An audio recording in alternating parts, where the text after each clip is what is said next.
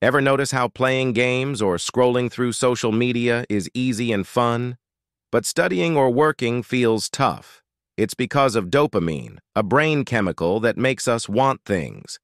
When something gives a lot of dopamine, like games, we're drawn to it.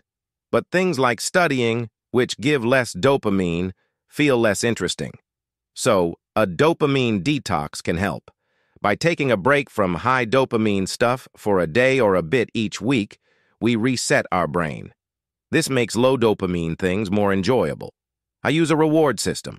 After doing hard, low dopamine tasks, I treat myself to high dopamine fun.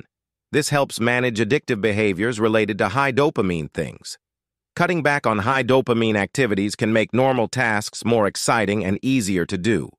Remember, our dopamine choices affect our motivation.